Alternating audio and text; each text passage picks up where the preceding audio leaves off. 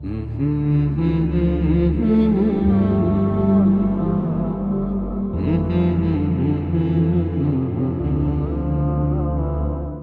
my pleasure to invite our next speaker, former Muna National President, Dr. Syedur Rahman Chowdhury.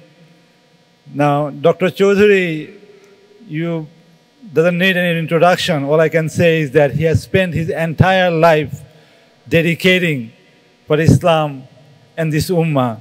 Please welcome our brother, Dr. Syedur Rahman Chowdhury. Assalamu alaikum wa rahmatullahi wa barakatuh. A'udhu billahi minash shaitanir rajim. Bismillahir rahmanir rahim.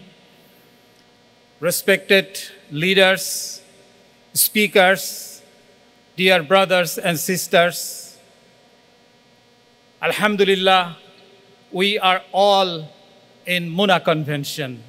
Insha'Allah, we will continue our convention. We like to hear the topics of importance to the people, topics of importance to our soul, topics of importance to our future. Dear brothers and sisters, when we talk about justice, it is in the Quran. Allah subhanahu wa ta'ala said, we sent the messengers with the guidance and the revelations to establish justice among mankind. So justice is not just we desire justice. It is the commandment of Allah subhanahu wa ta'ala.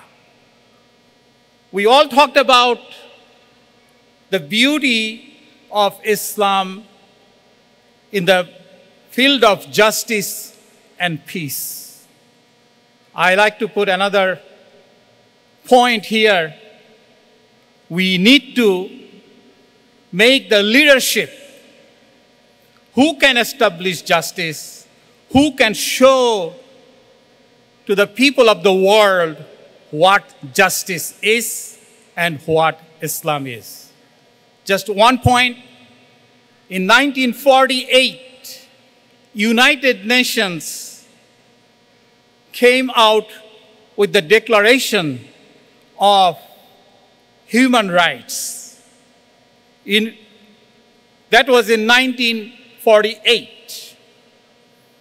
Out of all 30 articles mentioned in Universal Human Rights Declaration, I found everything is in Islam. Only difference is, before 1948, world did not know that there is a necessity of universal human rights. That is the most important thing we need to understand. Islam has many things, but we Muslims don't pay much attention to. How we can think that the people of the world will find the guidance, will find justice, and will enjoy peace. It is our responsibility. Allah subhanahu wa ta'ala mentioned in Quran about the messengers. وَاذْكُرْ فِي الْكِتَابِ إِبْرَاهِيمَ إِنَّهُ كَانَ صِدِّيقًا نَبِيًّا. In this book, remember Ibrahim, verily, who was Siddiq as well as Nabi. And Allah subhanahu wa ta'ala mentioned in another verse in Quran, Salamun alal mursaleen. In English, if someone, American translate this verse, salute to the messengers. Who gave salute?